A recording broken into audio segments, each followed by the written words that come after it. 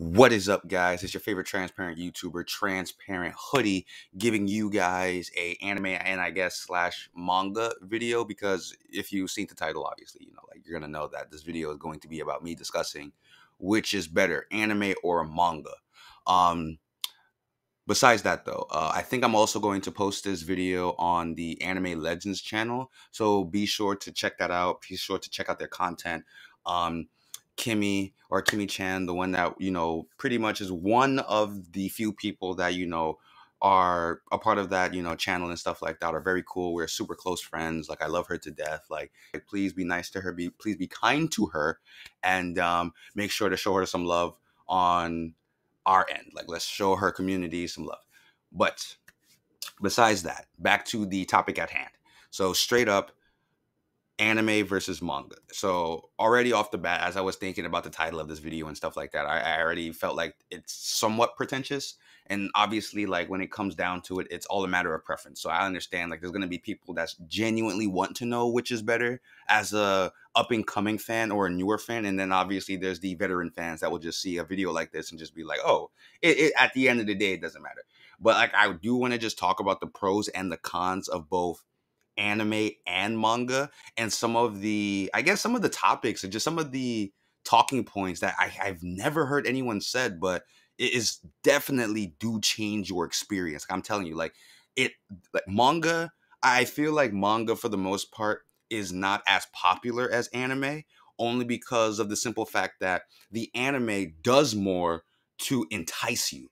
So like, even though you might not be watching the best anime in the world, like, there's so many different other things and incentives to make you more, I guess you could say, either attached, to make you more susceptible to liking it, to make you more just inclined to give it a longer chance than a manga. I've always felt that if you truly want to know whether a series is good or not, you kind of have to read the manga, because it doesn't have much to rely on besides its storytelling, right? And your own imagination.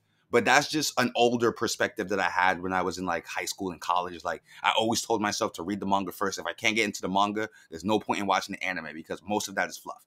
And I don't believe any of that is like manipulation. It's not manipulation. Obviously, it's an anime. So like, they have to try their best to captivate whatever fandom or fan base that they can. This is why this is such an unfortunate thing, because I feel like storytelling took a massive hit because of this, but it is what it is. But this is why in the industry, people favor certain voice actors. People would, get the best composers. People would get the best, like, animators just to animate a series, because 9 out of 10 of the times, those are the more focused points than a story. So like, again, even though the story itself might not be the best, with those three elements I just mentioned, it kind of does help the anime kind of, or it just kind of helped the series, whether it was a manga originally or an anime. It's just going to help the series in the long run. Like Dragon Ball Super. Like Dragon Ball Super, in context anyway, I'm not going to go into too much detail, but Dragon Ball Super, the manga to the mass audience, is shit.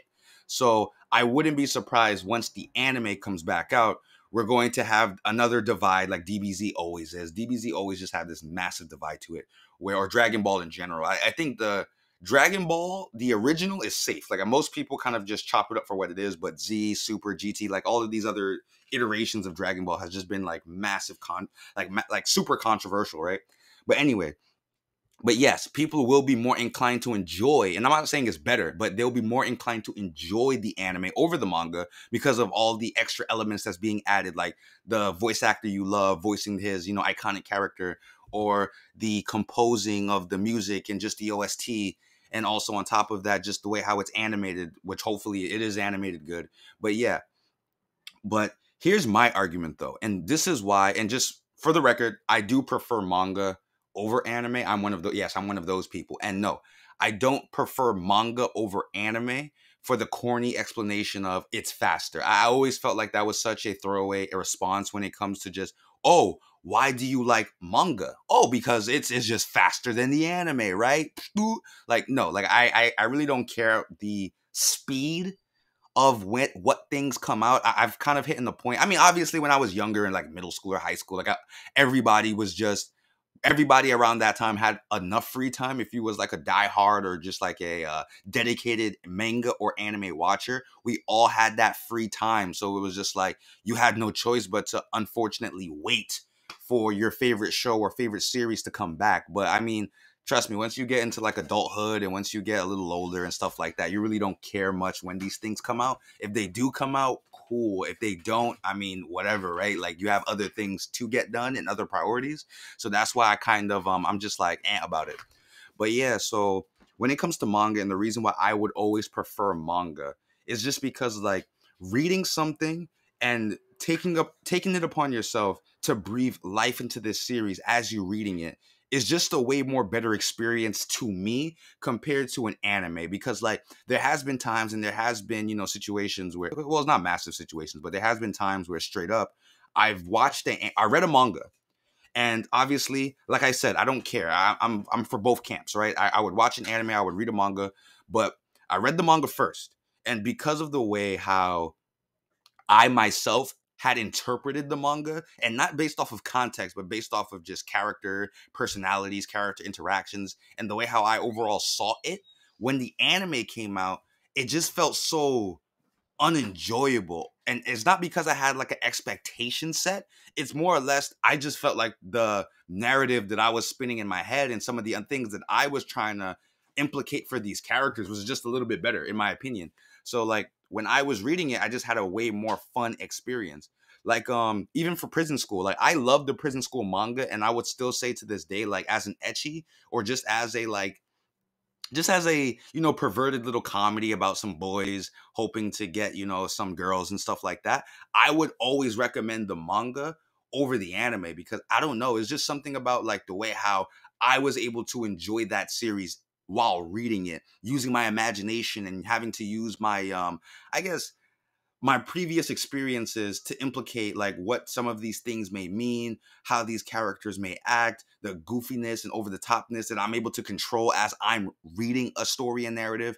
Like pretty much the anime kind of don't get that. Scenes, character interactions, and pacing is all 100% on the anime and the animator, who feels like, okay, this is necessary for that, that's necessary for this is necessary for that.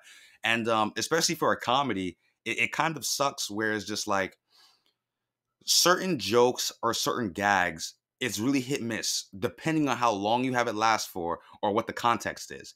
And I'm sorry, man, because Prison School, they linger on, well, the anime anyway, I just felt like they linger on too many particular gags for too long. Not necessarily saying that it was a concept that was overused, because that's fine. Like if it's something that was overused and used multiple times throughout the story, that's cool. But like I feel like the way how the anime portrayed certain things, like they lingered on too many jokes while it was going on for way too long. That's kind of why it felt a little bit disjarring. But yeah, that's just one of the arguments that I personally have when it comes to just like the whole manga versus anime. And I get it. I get why people love watching anime and would not like, they would not even really think to read the manga first because, of all the great arguments people make, visualization, you get to better visualize what's going on within context, especially for a fighting oriented show. You get to see the choreography that goes into the fights.